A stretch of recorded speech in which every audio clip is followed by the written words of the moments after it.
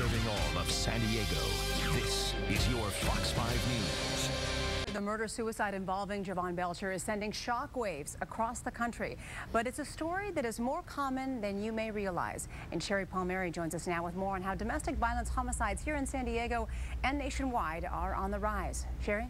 That's right. You know, it's an alarming trend. Here in San Diego County alone, there have been about 24 domestic violence homicides this year. And nationwide, 20 domestic violence homicides just in the last 6 days. Experts say it's a story that is all too familiar, yet often preventable. I hope it's a wake-up call because Jovan Belcher's not unique. Gwinn just returned from the global summit to end violence against women in Brazil. His return to San Diego coincides with the murder-suicide involving NFL player Jovan Belcher. The Kansas City chief linebacker fatally shot his girlfriend Saturday, then killed himself. We've only heard the tip of the iceberg so far. Belcher is the latest among several players and NFL retirees to die from self-inflicted gunshot wounds in the past couple of years. Some say head injuries might be linked to Junior Seau's suicide last May. But Gwinn says speculation that Belcher's violence could also be linked to head injuries just doesn't add up.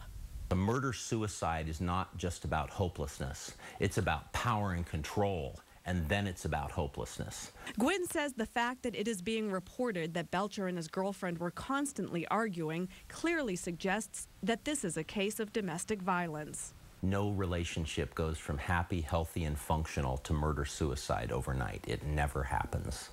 There's always a pattern. There are certain red flags, Gwinn says, are almost always present in domestic violence cases. Has somebody that you cared about been strangled? Have they been choked? Does their partner have access to weapons? Is he threatening suicide? Is he threatening homicide? Gwinn says he's convinced these same signs were present in Belcher's life. We're going to find out that people knew things and they didn't do anything about it.